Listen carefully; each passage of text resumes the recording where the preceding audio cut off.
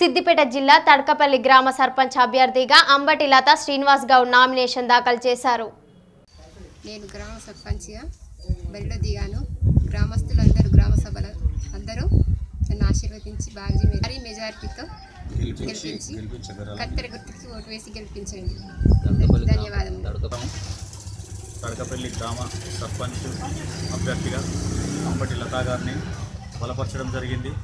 మీరందరూ అఖండ మెజారిటీతో ఆమెను ఆశీర్వదించి కత్తెర గుర్తుకు ఓటేసి అందరూ బలపరిచిన అభ్యర్థి కాబట్టి సబ్బండ వర్ణాల ఆశీర్వాదంతో మీ ముందుకు వచ్చినాము. మీరందరూ కత్తెర గుర్తుకు ఓటేసి ఖచ్చితంగా అఖండ మెజార్టీతో గెలిపించగలరని కోరుచున్నాను. అయితే ఇంతకుముందే ఒకసారి 2001లో మేము సర్పంచ్గా కాంటెస్ట్ చేయడం జరిగింది. అతి తక్కువ మెజార్టీతో ఓటమి పాలైనాను. మళ్ళీ ఇప్పుడు అవకాశం వచ్చింది.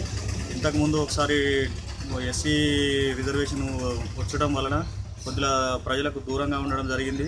ఇప్పుడు అందరూ కలిసి వచ్చి అందరూ నిలబడమని కోరుచున్నారు. కోరినందువలనే మేము అందరం వచ్చి బరిలో నిలబడ్డాము. మీరందరూ ఖచ్చితంగా ఓటేసి గెలిపించగలరు. స్థానికంగా ఉండే వ్యక్తులం మేము ఒక్కరమే తడకపల్లిలా, ఎవరు ఉండరు. ఇంతకుముందు అవకాశం వచ్చింది. వాళ్ళు ఒక 40, 20, 30 సంవత్సరాల నుంచి వాళ్ళు ఉంటున్నారు.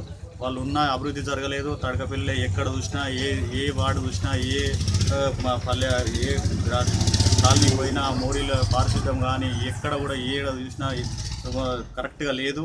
ఎవరు తీయడం లేదు, సిబ్బంది లేదు, అధికారుల పని లేదు, ఎక్కడ చూసినా బాగలేదు. వీధి దీపాలు వెలగడం లేదు, మోరీలు తీయడం లేదు. వీళ్ళందరికీ తోటి సమస్యలు ఉన్నాయి. వీళ్ళందరి సమస్యలు తీరుస్తాను. కరెంట్ సమస్యలు ఉన్నాయి. విలేజ్లో చాలా సమస్యలతోటి ప్రజలు కొట్టుమిటాడుతారు. పెన్షన్లు అందడం లేదు ఎవరికి కరెక్ట్గా.